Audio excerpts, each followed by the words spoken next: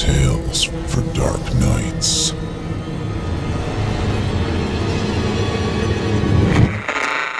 Want to make sure you never miss a Chilling Tales for Dark Nights video again? Be sure to subscribe and hit that bell to turn on notifications.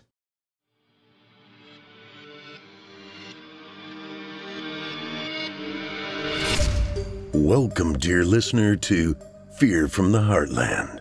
I'm your host, Paul J. McSorley.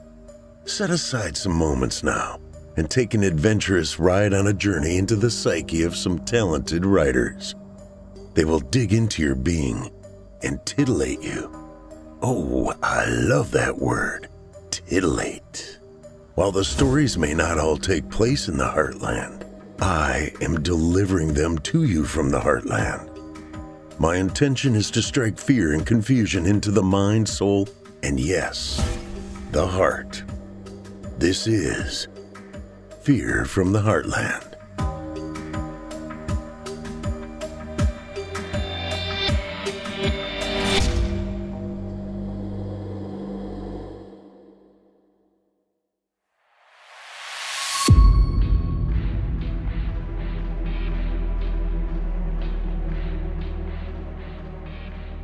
Hello, Heartlanders, and welcome to Season 5, Episode 21 of Fear from the Heartland.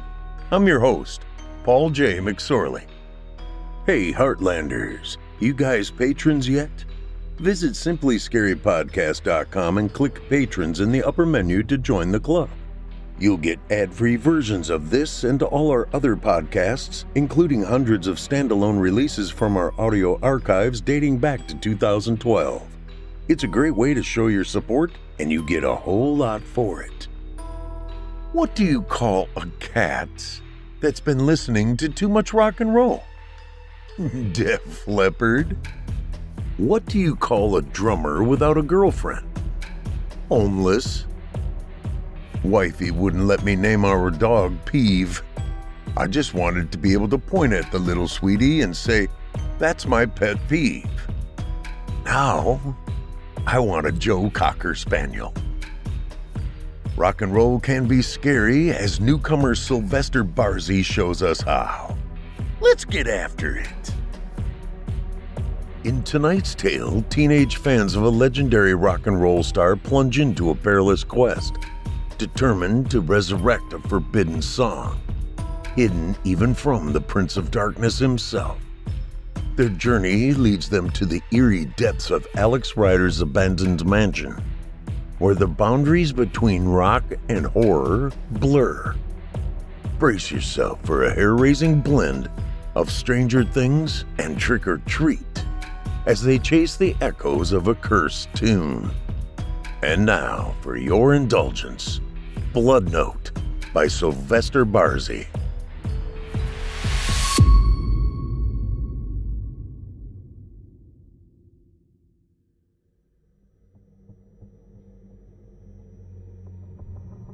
It was the biggest night of their lives, the grand finale of their first world tour taking place in Atlanta.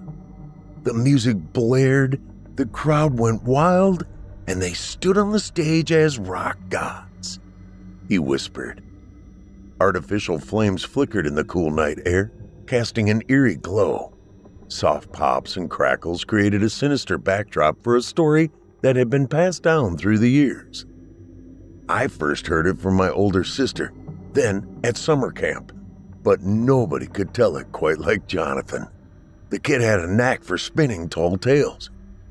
Jonathan placed his hands near the fake fire, rubbing them together briskly as he continued. Blood Note and their lead singer, Alex Ryder, had the world at their mercy. Jonathan leaned back in his folding chair and snapped his fingers at me. Hey, pass me a s'more, he commanded. I chuckled and glanced at Maxwell, who had chocolate smeared across his chin. This fool better be talking to you, I said. Max shook his head, waving his burnt marshmallow back and forth to cool it down. With a smile, he popped the white gooey treat into his mouth. Nope, he replied. Come on, Jonathan pleaded. I rolled my eyes and handed him the last s'more that sat on my plate waiting to be devoured. Here, but no more interruptions. Finish the story, I insisted. He took a large bite and the chocolate wonder crumbled around his lips. My gaze shifted to my empty plate, and I sighed as Jonathan licked his fingers and resumed his tale. Every song, no, every note seemed as if they were meticulously crafted by a higher power. In fact, they were the gods of rock and roll. Their energy was otherworldly, their allure unmatched, Jonathan said, devouring the last remnants of the s'more. Blood Note was my favorite band. In fact, they were everyone's favorite band. They were like the Beatles or Michael Jackson, something that only comes around once in a lifetime, something you have to see before it's gone. People say Alex made a pact with the devil for his fame. Nobody wants to believe it, but it fits perfectly. A young nobody fresh off a Georgia farm shows up in LA and fills in for a sick singer, rewriting rock history with every word that leaves his lips. That kind of thing doesn't happen, not to people like you and me. Within 2 years, Blood Note was everywhere.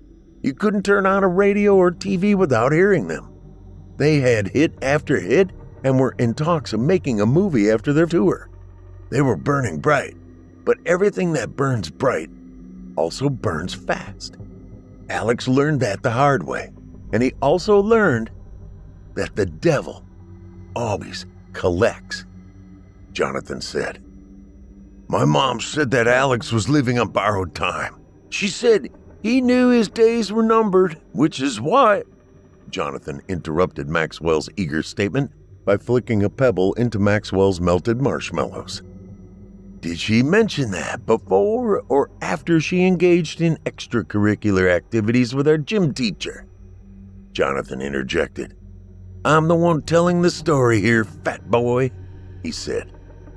We all exchanged glances for a moment until Maxwell leaned forward and stuffed the marshmallow into his mouth, pebble and all. He swallowed it with a gulp, then thumped his chest and burped. Tasty, Maxwell said, and we burst into laughter. Jonathan wiped away tears from his eyes and continued. The legend has it that after the show, Alex retreated to his private studio in his sprawling mansion in Atlanta. That's where he recorded his first solo song, The Old Man, a haunting tale of Alex selling his soul. The song possessed such power that the devil himself didn't want it heard, so he came for Alex that very night. The song remains lost to the world, and Alex Ryder perished with his blood-stained guitar in his hands, leaving behind a note that read, The devil made me do it. Jonathan had a way of captivating us with his storytelling. Something about his delivery kept us hanging on to his every word, and both Maxwell and I were eagerly waiting for more. But none came. We stared at him for a moment. Then I burst into laughter. Bullshit, I said. Jonathan laughed and placed his hand over his heart. I swear, the devil killed him, he insisted. Maxwell and I stood up. Alex died from a drug overdose. There was no bloody guitar or any of that shit, Maxwell retorted as we began making our way back to the house. Jonathan grabbed his flashlight and rolled his eyes. Because you were there, right, lardass? Jonathan jibed. Maxwell spun around to face Jonathan. He had been struggling with his weight all his life, but this year his father had been pressuring him to lose some pounds. He was being sent to a camp for healthy choices, which was a nice way of saying fat camp. Screw you, Johnny, I'm not fat, Max shouted, then turned and walked into the house. We stood there for a moment, then burst into laughter before following him inside. Take it easy, Max, I said, slinging my arm around his shoulder. Jonathan's just mad that his story doesn't make any sense, I said with a grin. Jonathan rolled his eyes as he retrieved the sodas from the fridge. He placed them on the counter one by one and looked at us. All right, if I'm so full of it, what about the song? He challenged. What song? I replied. I snatched the cold can and popped it open, turning it upside down. I chugged it like I had been searching for its sweet liquid for my entire life, which is kind of true. Soda had been banned in my house this month. My mom was on some kind of diet, and unfortunately, the rest of us had to follow suit. I despised diets. It felt like they were designed to slowly kill people, which is probably why the word die is in it. The song he was working on before he died. Where is it? Jonathan asked. I chuckled. Maybe he didn't get around to finishing or even starting the song because, well, he died, I retorted. Max started choking on his soda, spitting some of it out as he burst into laughter. What the hell, fat boy? Jonathan said. Max nodded, still laughing. That's true, he overdosed. I doubt there even is a song. Jonathan whipped out his phone and pulled up a video. What's this? I asked. He pushed play, and Max and I leaned in. Is it the song? Max asked. Jonathan nodded. Yes, Max. I have the world's most valuable song just sitting on my phone. It's an interview with his girlfriend, Melody, Jonathan explained. On the screen, a dirty blonde with ice blue eyes stared right at us. I felt trapped in her gaze. She didn't utter a single word, but I knew I would follow her into hell if she asked. She's got some tits on her, huh? Max said. My head turned towards him and I smacked his soda, causing it to splash into the sink. Jonathan laughed and I redirected my attention to the screen. Her voice had a husky southern twang to it. I smiled. Is she a singer too? I asked. Max patted me on the back. Uh-oh, Richie's in love. Do you have her number? Maybe her address? A list of all of her recent whereabouts in the last 24 hours? You know how Richie likes to know everything about his girls, Max teased. Jonathan stopped the video and laughed. You're a dick, Max. Richie likes to know everything about everything, he said. I closed my eyes, not fighting the truth. It was accurate.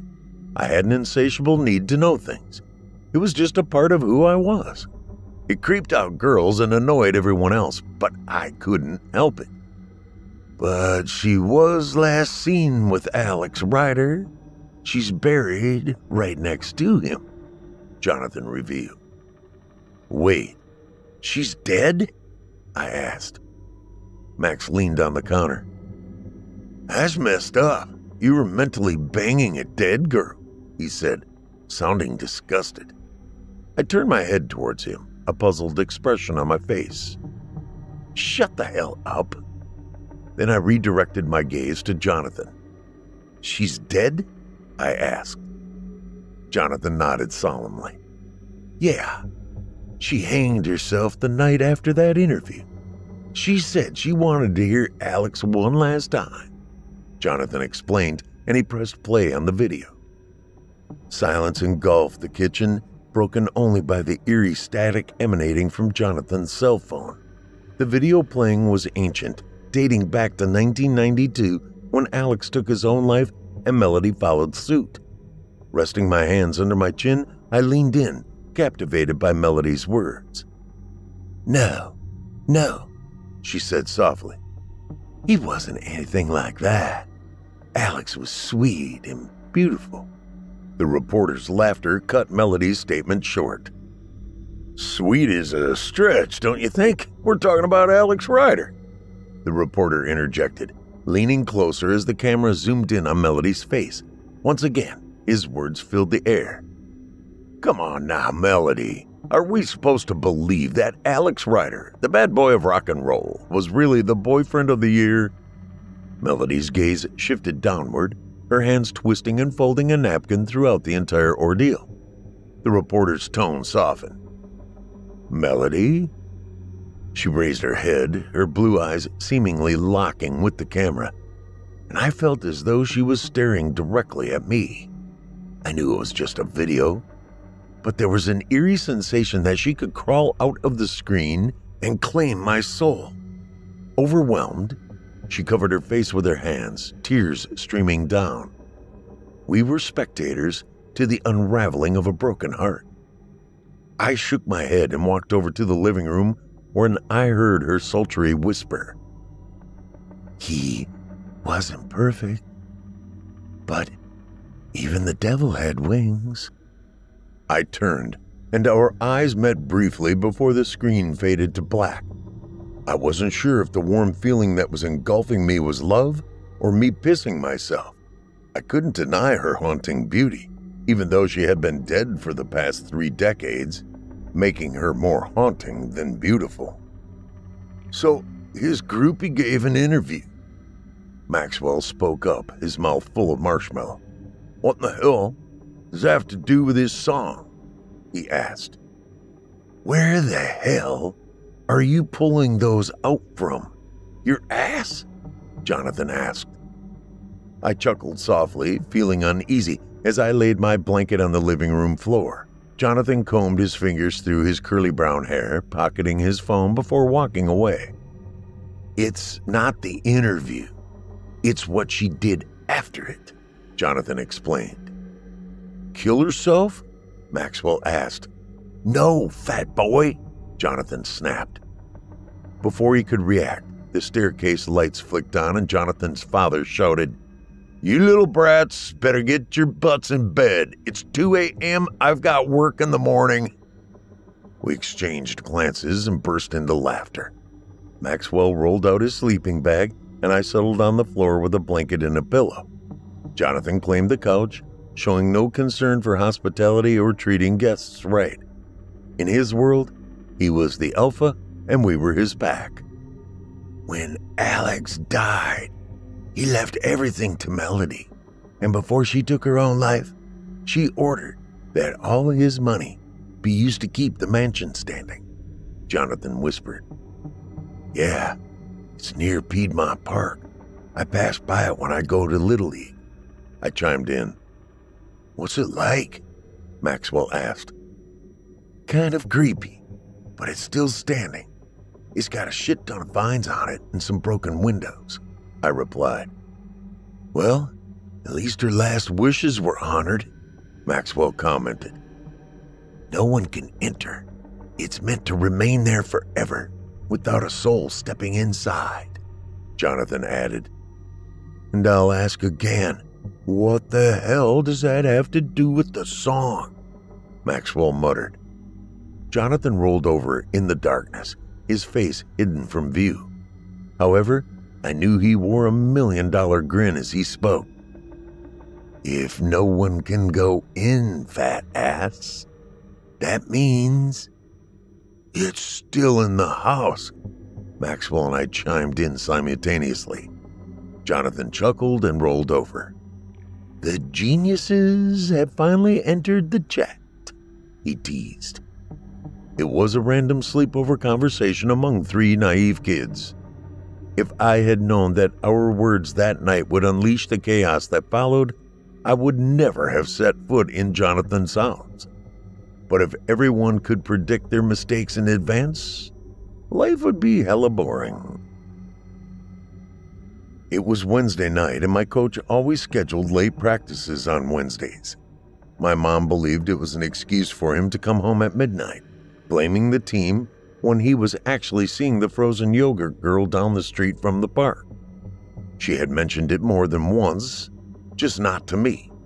Usually it was directed at some other player's mom before the game started. Sorry, I'm getting off track here. It was late and my mom asked Coach Mayfield to give me a ride home. Kid, why don't you take a few laps around the block? Swing by the yogurt shop, say around 10? Coach whispered. I stared for a while, perhaps too long, as he snapped his fingers, questioning if I was paying attention. I wasn't, as my focus had shifted to the sidewalk across the street. There in his worn-out blue jeans and tattered Braves t-shirt stood Jonathan.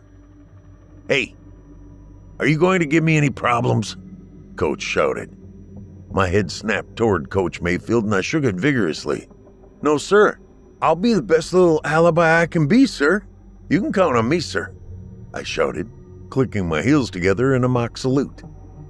Coach rolled his eyes and walked off towards his car. 10, he hollered.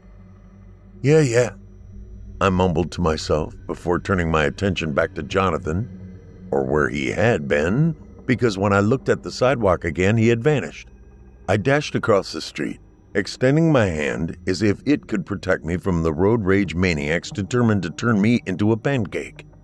With some luck and a couple of prayers, I made it safely to the other side. Cupping my hands around my mouth, I called out, "Jonathan!" My hands dropped to my sides as the seconds ticked by without a response. Maybe it wasn't him. "Limp Dick!" Jonathan's voice echoed through the street, causing me to whirl around and hope that no one had overheard. There was no one on the street, just passing cars. I sprinted toward his voice, my backpack swinging wildly in the cool night air. Coming to an abrupt stop, my sneakers screeched against the pavement. I stood motionless, staring at the empty sidewalk before me. I caught a glimpse of the streetlight's glow and slowly took a few steps backward. I wasn't entirely sure, but out of the corner of my eye, I swore I saw him. It was a fleeting white blur, and I would have missed it if not for his haunting smile. It stretched from ear to ear, a smile I had never seen on his face before. Jonathan smiled occasionally. He wasn't some emo, death to happiness kind of guy. But this was different, so different that I fought an internal battle not to turn my head. Thoughts screamed at me. Run back to the park. Hell, run to the damn yogurt shop if you have to. Just don't look.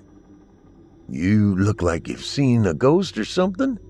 Jonathan asked, his voice swimming in curiosity. I chuckled and shook my head. Dropping my gear to the ground, I disregarded the fear welling up inside me and turned to face Jonathan, who stood on the other side of a massive black gate. His arms were crossed, and he wore a puzzled expression. "You all right, man?" he inquired, concern evident in his voice. Nodding, I removed my ball cap, running my hand over my black waves. "Just tired," I replied, taking a step back to examine the imposing gate that separated us. Despite its age and rust, it stood tall. My gaze focused on the faded gold letters above the chipped black paint spelling out A.R. I whispered the letters to myself, extending my hand to touch the cursive inscription. As my fingertips lightly grazed the cool metal, a chill coursed through my body. My hand quickly came back. Shuddering, I attempted to shake off the eerie sensation. Jonathan burst into laughter, and I responded by defiantly flipping him the bird. He reached out, rattling the gate with his hands. The metallic clatter echoed through the night, causing me to place my hands on the gate to keep it steady. "What the hell, Jonathan?" I hissed, my voice barely above a whisper. "What?" he asked. "You trying to let the entire city know you're here?" I snapped back. Jonathan rolled his eyes. "Whatever. You coming or not?" he asked. "How did you get over there?" I asked. Jonathan slid his hands into his pockets and grinned. "How do you think?" he teased. Once again, my eyes surveyed the imposing gate, and I shook my head. "Nope," I whispered. Laughter erupted as Jonathan mocked me. "Don't be a little chicken shit. It's not that high," he taunted. Rubbing the back of my neck, I stared at the pointed metal bars of the gate. My gaze shifted back to Jonathan. "Black boy dies during B&E isn't a headline my mom wants to see in the morning. Besides, my coach is waiting for me at—" I began, but he cut me off. "I found it," Jonathan whispered. He said it so softly that it took a moment for the message to process in my head. "You found it?" I asked. "Yes," he said with a mischievous grin spreading across his face. "You found it?" I exclaimed, my heart racing. "Shut the hell up," Jonathan shouted. "Get your ass in here. It's stuck in the recorder and I need help to get it out," he said. He found it. The The last song created by a rock god was just one high-ass climb away. Rolling my shoulders, I dashed forward, leaping into the air. My body collided with the metal gate, and again the rattle of the gate took over the night. I glanced down at Jonathan, who was waving his hands frantically, hurrying me along. I strained and grunted, ascending like a determined squirrel chasing a nut. My hand gripped the spearheaded tips of the gate, only to be met with a searing pain. When I pulled back, I felt the quick tear of my skin. "Son of a bitch!" I shouted. Glancing at my right hand as a stream of dark red ran down my arm, quickly staining the white sleeves of my uniform. Attempting to close my hand, the searing pain prevented it, forcing my palm to remain open. I could see raw crimson flesh protruding from my injured palm. "Hurry the fuck up!" Jonathan shouted. "I cut my hand, asshole!" I hollered back, looking down at Jonathan's irritated face. I rolled my eyes and pushed through the climb with only one hand. This time, I avoided the death arrows and maneuvered between them. "Aim for the grass," Jonathan advised. Following his instruction, I dropped onto the high grassy lawn of the rock god's domain, lying there and staring up at the starry night sky. The pain in my hand intensified and the blood caused the grass to stick to my arm. My uniform was ruined and my coach would give me hell, but the wrath of my mom would be far worse. But none of that mattered at the moment, because he found it. "You okay?" Jonathan asked, extending his hand to help me up. I rolled my eyes and sat up. "I'm fine, you asshat. Could have warned me those things were sharp." Slowly, I turned my hand over, feeling my skin tighten as excruciating pain surged through me. Closing my eyes, I bit down on my lip. "God damn, that thing got you good, man," said Jonathan. Peeking through my right eye, I could only make out a blurry image of red. I mustered the courage to fully open my eyes and saw the flap of bloody skin hanging from what remained of my palm. "Oh, shit," I cried. My trembling finger pushed the flap of flesh back into my palm, causing Jonathan to avert his gaze to avoid the gushing river of blood. "Wrap it up with something. That thing is nasty," Jonathan suggested. Using my left hand, I removed my jersey, slowly pulling it over my head. Tearing it apart, I gently wrapped the fabric around my injured hand, closing my eyes as I tightened the white cloth around the bloody wound. Finally, I rose to my feet. "My mom is gonna kill me," I muttered, examining the torn and blood-stained fabric of my uniform. It looked like I got mugged outside of Georgia Tech, which I decided was going to be my story if someone asked me. "These things are expensive," I added. Jonathan waved dismissively at my words as he headed toward the steps of the house. "Once we get this song, you can buy that lousy little team," he said, grinning. We stood side by side, gazing at the cracked stone steps that led to a weathered door. The house exuded the essence of 90s rock, with its extravagant features and badass vibe. Two worn and chipped gargoyles stood tall beside the steps, while stained glass windows showcased faded dark colors and intricate patterns. On the left side of the yard, a naked woman enveloped in rose vines stood proudly, her thorn-inflicted cuts oozing a now faded shade of dark red. Guarding the right side of the yard was a large depiction of a monstrous man wielding two hammers above his head to form an X. At his feet lay another image of the same figure, pierced by railroad spikes and lying in a faded pool of blood. This window had a large hole in it by the right hammer, most likely done by a kid like me. Someone too scared to tell his friends he just wanted to go home and forced himself to do something stupid. "You coming?" Jonathan asked. His words ripped me from my internal thoughts and tossed me back into this reality of fear and pain.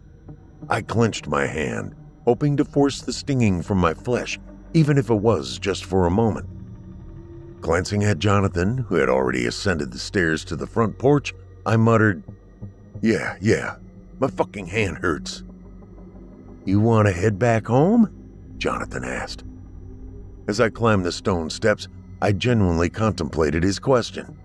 I could turn back and get chewed out by my coach and my mom, or I can continue, risk blood poisoning, get chewed out anyway, and be rewarded with the final ballad of a legend.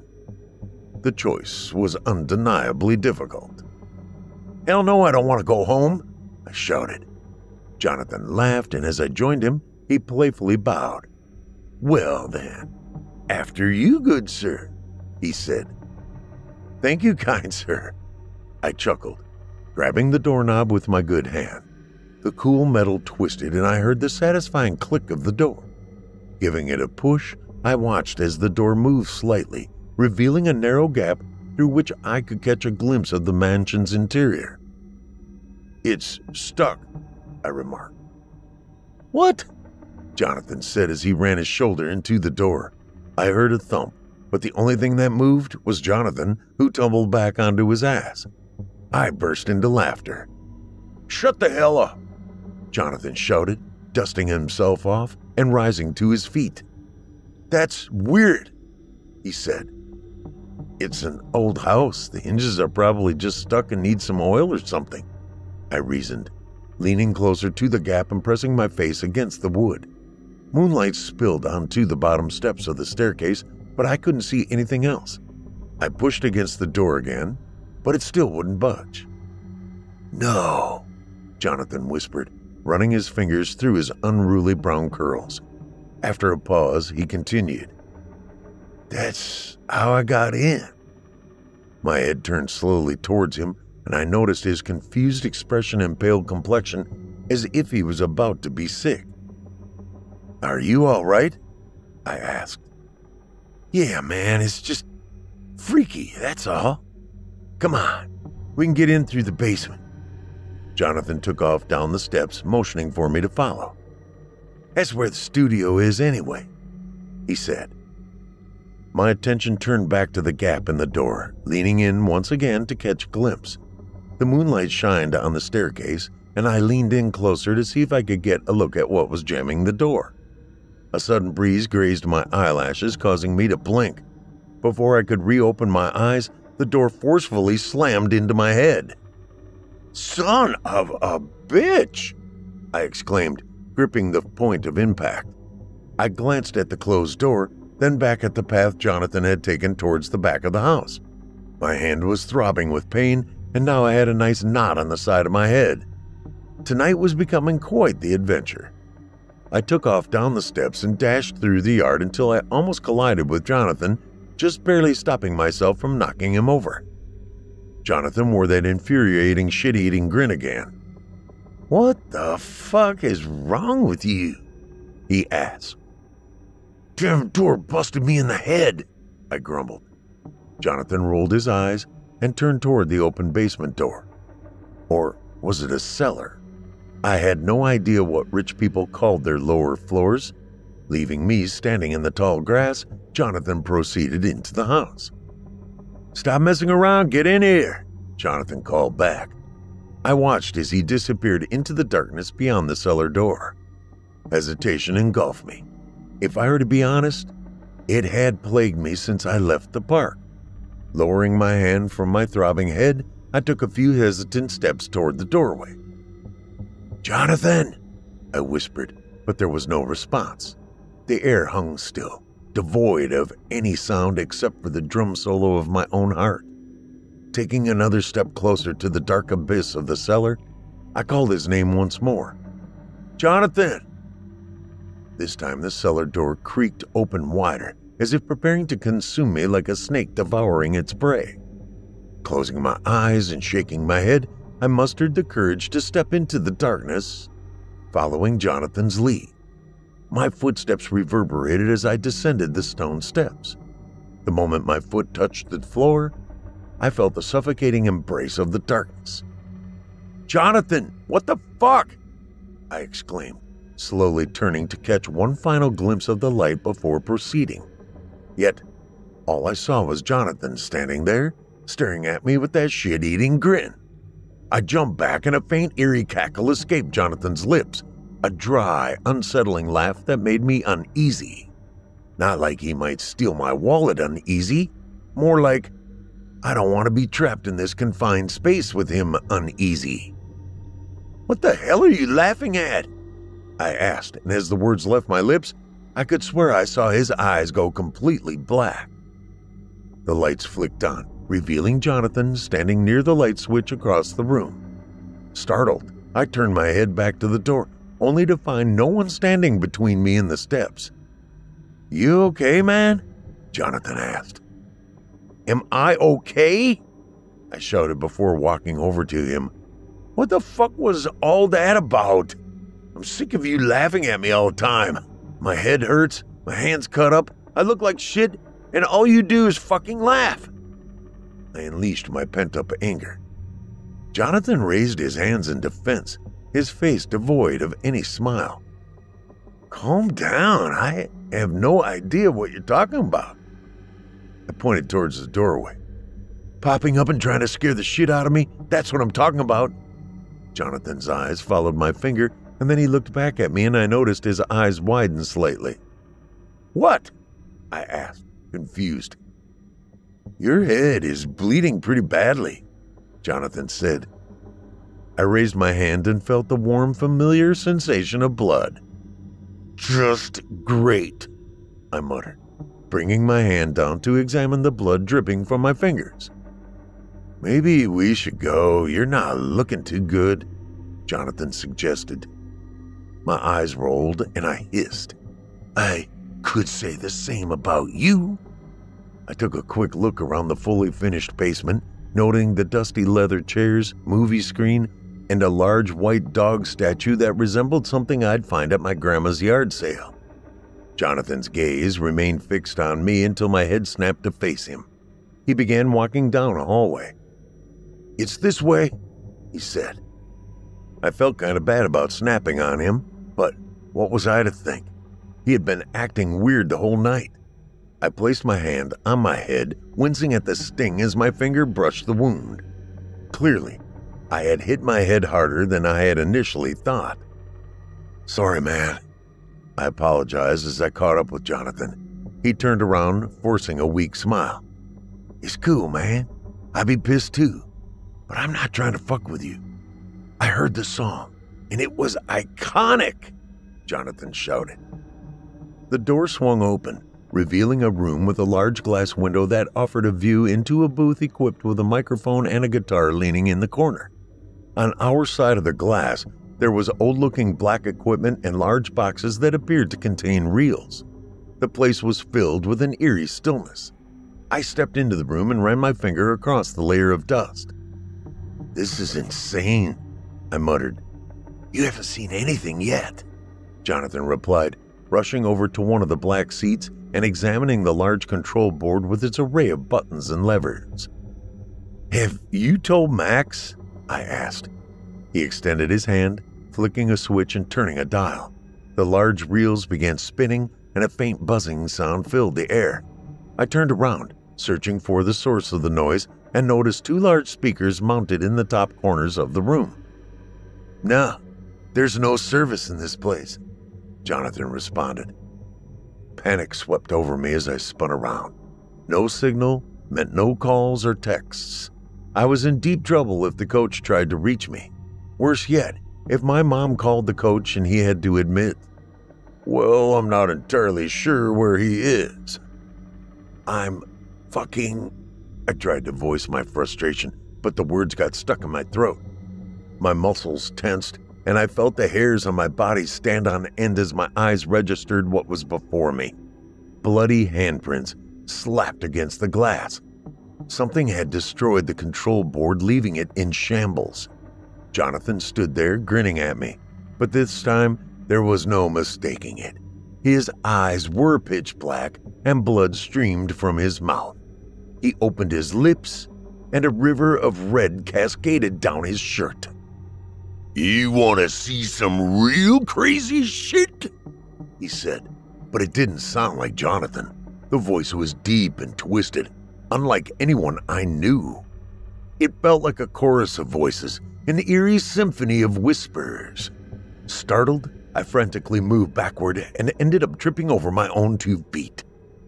As I struggled to regain my balance, Jonathan approached me. My heart raced, and I screamed, "Get the fuck away from me!" My hands shot up, shielding myself from the macabre madness unfolding before my eyes.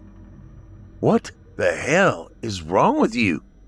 Jonathan asked, sounding genuinely concerned. I looked up, peering through my shaky fingers, and saw Jonathan standing there, his green eyes filled with worry. I glanced over at the glass window and found it pristine, devoid of any fingerprints. Jonathan loomed over me, wearing the same concerned expression my mother would have worn if I had lost my mind. "You okay?" he asked once again. I slapped my hands along the wall, using it as a support to pull myself to my feet. Was I okay? Well, no. Aside from being beaten up, I was now hallucinating. I gazed down at my bloodied hand and shook my head. "Nah, I'm heading home," I stated, turning towards the door, but Jonathan quickly cut me off, standing in my way with his arms outstretched. Hold up, he shouted. "What?" I said. "You need to hear this song, man. It's all set up. All I have to do is hit play," he insisted. I closed my eyes and let out a deep sigh before reluctantly saying, "Fine." As I reopened my eyes, Jonathan was back in the large black chair. I watched as his finger pressed a bright red button and a smoky voice emanated from the speakers. "Good or bad, whatever you may see, just remember, it wasn't me. The devil made me do it," the voice declared, sending a chilling shiver down my spine. I couldn't swear that my heart stopped, but I know I held my breath as the voice continued. It was Alex Ryder speaking to us from beyond the grave, and I loved every second of it. And just when I thought it couldn't get any better, the guitar kicked in and the song began. "I saw the raven in the corner, cross the road for the devil's daughter, far more lost than you'll ever know. Don't look back, just let your soul go," whispered the old man. Oh no. But then a chilling sound interrupted that epic moment.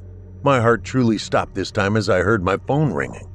Was it the coach, ready to tear me apart for not meeting him after his late-night snack? Or perhaps my mom, wondering if I died before she could get the chance to kill me for making her worry? My hand instinctively reached for my pocket, pulling out the sleek cell phone. The pain in my chest eased as I saw Maxwell's name on the screen. I raised my index finger, feeling the sting in my hand as the tightened skin reminded me of the injury. I turned around and brought the phone to my ear. "Max, you won't believe this shit," I started, brimming with excitement. But Max's tone and his peculiar question cut my excitement short. "You've seen Jonathan?" he asked, his voice laced with worry. Before I could respond, Max continued, "His mom said he hasn't been home for 2 days. The cops think he ran away, but he wouldn't do that without telling us, right?" My head slowly turned to look over my shoulder at Jonathan, who was staring at me with an unsettling gaze. The song had come to a halt, and all I could hear was Max's voice on the line. "I don't know, man. Maybe we should go out looking for him?" "He's right here," I managed to say. "What? I can't hear you, man. You're breaking up," Max replied. I turned around. "He's right." But before I could utter the last word, Jonathan snatched the phone from my ear and flung it across the room. I watched in disbelief as my once sleek and fancy phone crashed into the wall, shattering into pieces like a hoe's dream of being a housewife. "What the hell, Jonathan?" I shouted. Jonathan glared at me, his eyes icy cold, piercing into the depths of my soul. He shook his head, and as if under his command, the cellar door slammed shut, plunging the room into darkness. My head spun around to the sound, but all I could see was a dark abyss. When I turned back to face Jonathan, I stumbled back, and Jonathan laughed. I brought you here to listen to the voice of a god, and you answer your fucking phone! Jonathan bellowed, his voice filled with rage. I shook my head. I don't know how wide my eyes got, but I felt I couldn't open them anymore if I pried them open with a crowbar. Jonathan, I whispered, my hands trembling as they slowly rose in front of me. My heart pounded relentlessly, uncertainty coursing through my veins. What did that fat fuck say? He told you I ran away from home? That my mom's worried? He's a fucking liar. Jonathan scoffed, shaking his head. The fucker is just jealous that he isn't here. Jonathan, I pleaded, my voice barely audible. Fear gripped me tightly, my senses on high alert, but I couldn't decipher the truth from the terrifying illusions playing before me. I told that fat boy to come with me, and he was all, "No, I can't. My dad would be pissed." Jonathan took a step closer, and I instinctively took a step back, retreating further into the darkness. But not you, Rich. I knew you wouldn't back down. You're my bro till the end, right? Jonathan! I screamed. What? He asked. Behind you, I managed to breathe. Jonathan turned around cautiously, his eyes searching for the cause of my distress. Yet like me, he wasn't prepared for what materialized before us. It stood there, shirtless and covered in blood, a gold inverted crucifix hanging from its neck. I couldn't tear my eyes away from the gory veins dangling from its slashed wrists, pulsating wounds that spewed blood, creating a pool at our feet. It snapped its head back, and black dreads cascaded down onto its body. "Good evening, Atlanta!" It screamed into the air. "This can't be happening," I mumbled. Gradually, its head lowered and a pair of hazel eyes locked with mine. In that chilling moment, I knew exactly who was turning my blood into a river of ice. It was Alex Ryder. Not quite alive, but definitely in person. He wasn't anything like I remembered, nothing like the poster that hung on my wall. His long, iconic dreadlocks resembled filthy, lifeless serpents hanging from his skull. His once vibrant brown skin now bore a dark, weathered umber shade, as if someone had tightly stretched it, causing cracks to ooze with blood. Alex's lips parted, and my heart threatened to burst from my chest as I heard him say, "There's always room for one more fan." The voice boomed with his characteristic stage presence, yet there was an eerie quality to it, a haunting essence that split my being into conflicting desires, to flee in terror or to follow him into the depths of hell. But when he spoke again, every fiber of my being screamed for run. "Always room for one more fan," he declared in that same demonic tone I had heard before. "Oh fuck!" we screamed in unison, and I witnessed Jonathan darting towards the recording studio. My gaze broke away from Ryder's stare, and I sprinted after Jonathan. Whether it was fear or my baseball reflexes, I swiftly surpassed him, bursting through the open door and racing towards the one adjacent to the glass window. Without slowing down, I yanked the door open. I had no intention of ever looking back. Yet just then, I heard it. "Help me!" Jonathan's scream pierced the air. I spun around to see Jonathan sprawled face down on the floor, his bloody fingers desperately clawing towards the sound room door. "Help me!" he pleaded once more. I sprinted back and grasped his hands, striving to lift him to his feet, both of us pushing through the pain of our blood-soaked palms. As I examined the cause of our struggle, I saw two thick, bloody veins wrapped around Jonathan's ankles. My gaze followed the horrifying trail these veins created until, once again, my eyes locked with Ryder's. "Come on, boys! Let's get a little crazy!" he bellowed. "Fuck, fuck, fuck!" I shouted and broke my eyes away from whatever the hell Alex Ryder had become, and I pulled Jonathan, but for every inch I cleared, Ryder yanked us back towards him. Before we knew it, we were back at the studio door. I dropped Jonathan's bloody hands. "What the fuck?" Jonathan cried. I jumped over Jonathan's body and grabbed the door. "Show's over, you son of a bitch!" I yelled, slamming the door shut on the thick veins, severing them in half. "Get the fuck up!" I demanded, pulling Jonathan to his feet. Together, we rushed into the sound booth, slamming the door shut and locking it behind us. "What the fuck is going on?" Jonathan shouted. I was too busy scanning the room and having my internal panic attack to give a shit about him. "Alex Ryder's trying to fucking kill us." "That's what's happening," I declared, my eyes scanning the room frantically. There were no ventilation ducts or secret escape routes like in the movies. "We're screwed," I hissed.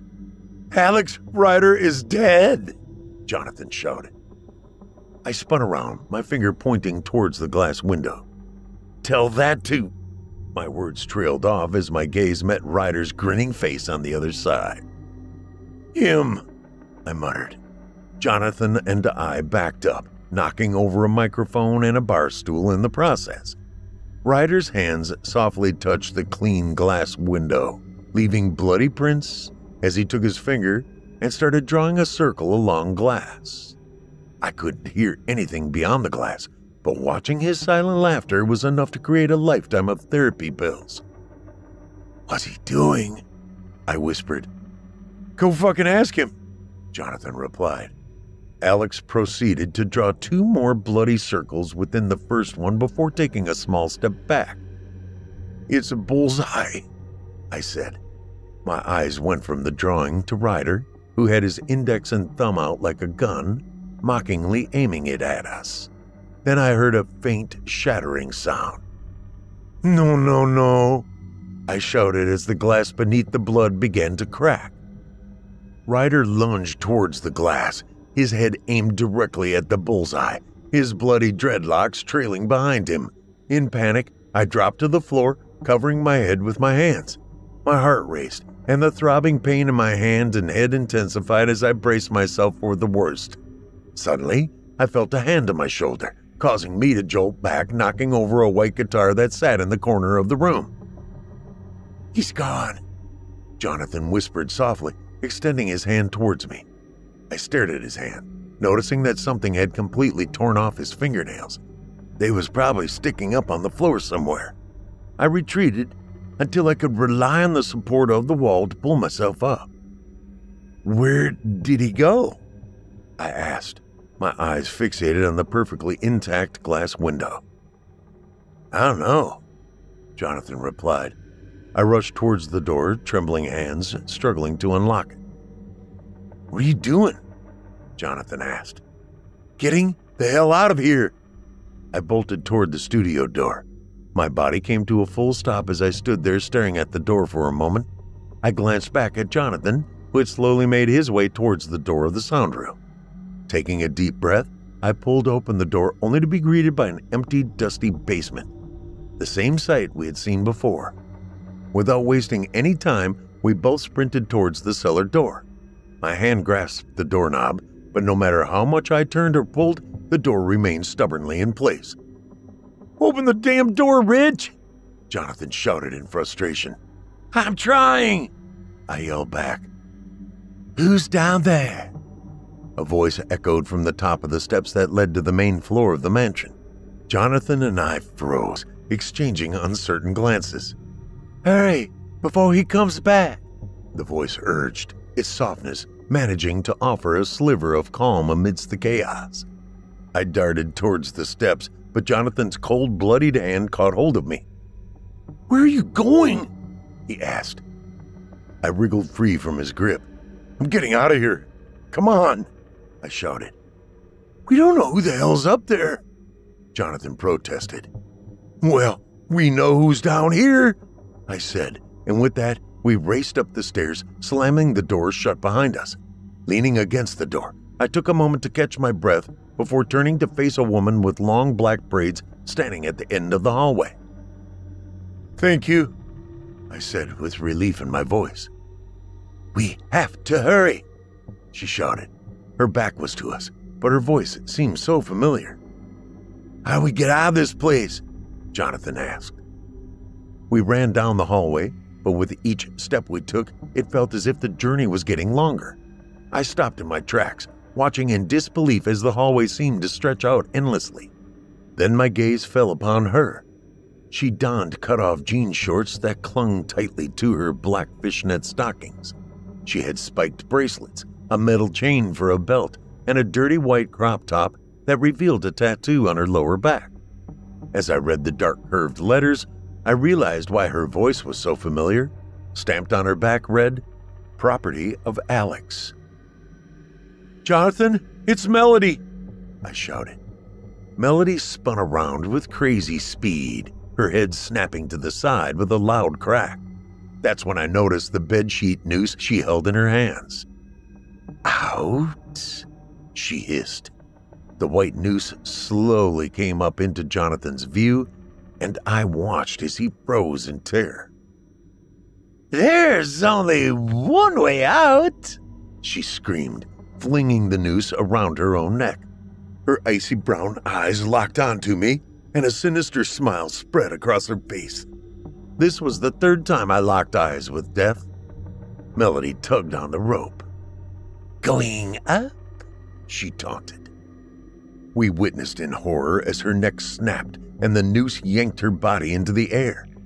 Her legs thrashed and her body convulsed until she disappeared from our sight. "Oh, shit!" Jonathan shouted before darting down another hallway. This had to be a nightmare, I told myself. It was the only explanation for the horrors we were experiencing. My heart tightened within my chest, and I placed a trembling hand over it, gripping tightly. If I were a few years older, I might have thought the sharp jolts of pain meant I was having a heart attack. Maybe I was. "Jonathan!" I called out as I turned the corner, realizing he hadn't gotten too far. Jonathan stood completely motionless near the end of a staircase. Not even his chest was moving. It was as if he had forgotten how to breathe. "Jonathan!" I whispered, slowly approaching him. When I reached his side, I understood what kept him frozen in place. There was a lifeless body lying in a pool of blood by the front door. "That's why the door wouldn't open," Jonathan whispered. I began walking towards the body, but Jonathan's hand tightened on my shoulder. "Don't. It could be them messing with us again," he warned. Nevertheless, I continued my approach, sensing that this body was different from Ryder or Melody. It appeared smaller and still. As I drew closer, my hand covered my nose. I gagged at the putrid stench of rotten, decaying flesh. "Call the police," I whispered urgently. "What?" Jonathan asked, confused. I turned back and shouted, "Call the police!" "I can't," he replied softly. "You can still call 911 without service, Jonathan," I hissed, frustration seeping into my voice. I knelt down. The blood stained what was left of my white uniform. This body was new. This one didn't belong here with whatever was chasing us through the mansion of hell. I placed my hand on his shoulder and gently turned it over. As the body tumbled, I fell backward, landing on my rear. The eyes were missing, brutally gouged out with something sharp and jagged. The mouth was frozen open in a scream. Despite the grotesque face, I recognized who it was. "Jonathan?" I said, puzzled. "I can't let you leave, Rich," a demonic voice echoed from behind me. Slowly, I turned my head to glance over my shoulder. A pale, black-eyed Jonathan grinned menacingly at me. "You've got to stay and party with us. Forever," he shouted. Jonathan was dead. He had been dead for days now, and this abomination had tricked me into entering this house of horrors. It played me like a goddamn Game Boy. Leaping over Jonathan's lifeless body, I reached for the door, desperate to escape. "Where are you going, Rich?" the demonic voice bellowed. I refused to look back. I couldn't look back. This was my chance to break free. Kicking Jonathan's body aside, I yanked the door open. "You ready to rock?" Ryder screamed.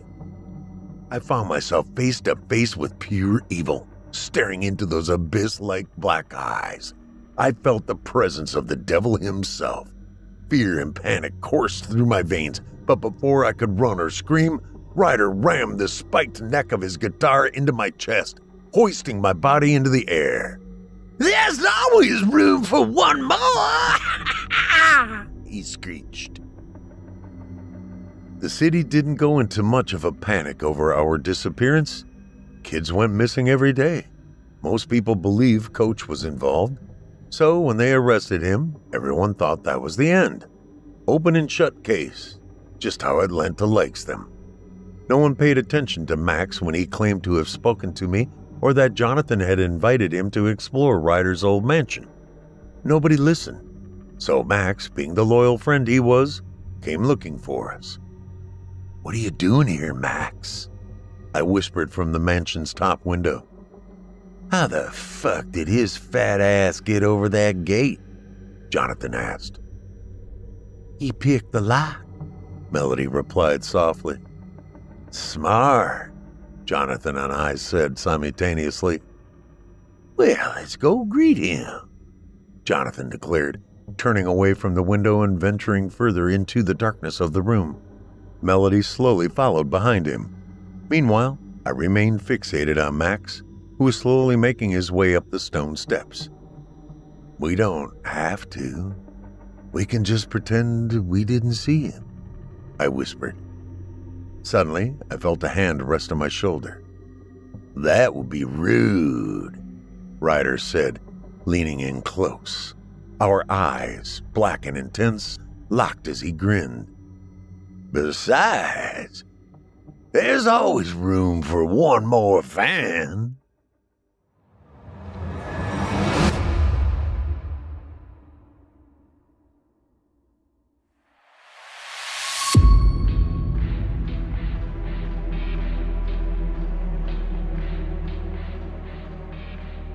I hope you enjoyed tonight's tale, Blood Note by Sylvester Barzey. Sylvester Barzey is a best-selling horror and fantasy author who grew up in Bronx, New York, and was later transplanted to Lawrence, Georgia. A military veteran with an addiction to all things horror, Sylvester's goal is to shine a spotlight on BIPOC characters within the horror fantasy genre. You can connect with Sylvester Barzey at facebook.com/author Sylvester Barzey. That's SYLVESTERBARZEY. You can also find him on Instagram.com/Sylvester Barzey, as well as Twitter.com/Sylvester Barzey.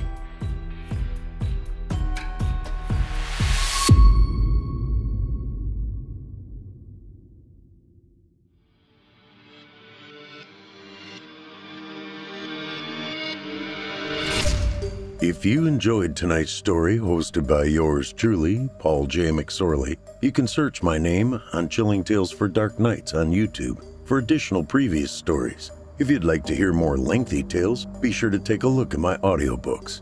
Available now on audible.com or just visit paulsbooks.net. That's PAULSBOOKS.net. You can also find me personally on Facebook and Twitter. And with that, listeners, our weekly journey into the psyche has just about come to a close. But before we go, I'd like to take a moment to thank you for joining us for tonight's episode, and remind you to take a moment to stop by our iTunes page and leave Chilling Tales for Dark Nights a 5-star review and a kind word. And follow us on Facebook, Twitter, and Instagram if you haven't already. And while you're at it, please remember to stop by our Apple Podcast page or wherever else you listen to your favorite podcasts and subscribe. The charts are based on subscriptions, not listens. So if you haven't subscribed yet, I'd really appreciate it. I'm your host for Fear from the Heartland, Paul J. McSorley. I've enjoyed the titillation tonight. Ooh, there's that word again. Thank you for joining me. Hope to see you again next week at Fear from the Heartland.